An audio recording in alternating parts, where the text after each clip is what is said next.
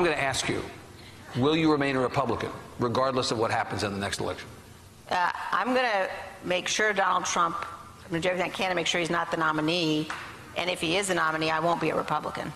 Last thing on this, and if that means, if you determine between now and whatever point that the best way for you to keep him from winning the presidency again is for you to seek it yourself, you're holding open the possibility.